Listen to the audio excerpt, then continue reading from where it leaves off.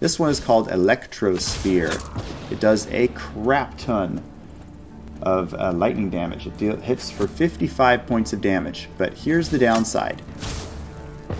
It is slow, and it's very wide, so it's hard to get it around corners.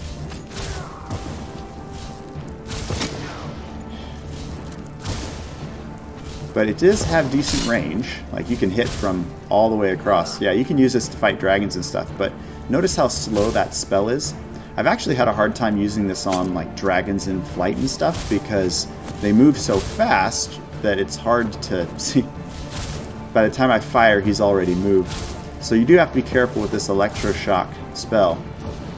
Don't knock it entirely though, because once you have destruction and enough points in electricity, static field, magnetize, you can actually, your electric spells can actually suspend the target in the air, which is the ideal time to hit them with, you know, a slow-moving, high-damage electric spell.